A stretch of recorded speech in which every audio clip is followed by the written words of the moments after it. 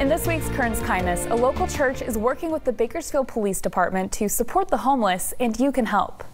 I was personally doing blessing bags, and I had a certain goal that I wanted to do each month.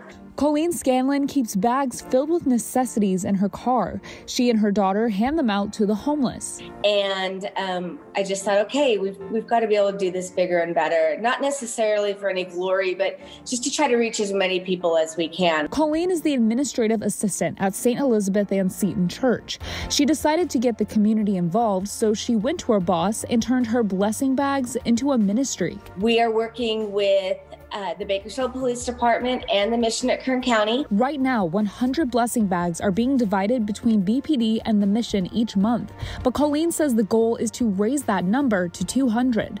The bags are filled with items like hygiene products, hand warmers, and granola bars. The homeless population really enjoy the bags. They're a true blessing to them whenever we give them to them. This is a photo of Sergeant Varen Coleman giving out blessing bags. He says they can make all the difference when working with the homeless. Once you approach them and you give them that type of stuff, it completely changes our interaction with them, which is awesome and exactly what we want with our community. Sergeant Coleman says interactions can feel tense, but the blessing bags build positive relationships and provide tangible resources. The first time when we didn't have the bags, we're met with like, oh, you know, they're mad, they're cursing at us.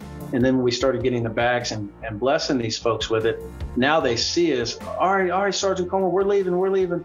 And they're picking their trash up and they're getting up without absolutely any problems. And that's the impact of what something like this does. It's very positive, and we really appreciate it again. The items in the blessing bags are donated to the church by community members. Colleen says people have also written letters for the bags, reminding the homeless they're seen and supported.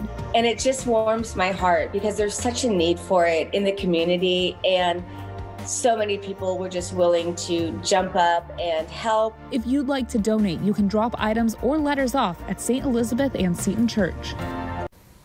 And if you know someone who should be featured in Kern's Kindness, email us your idea at kernskindness@kero.com.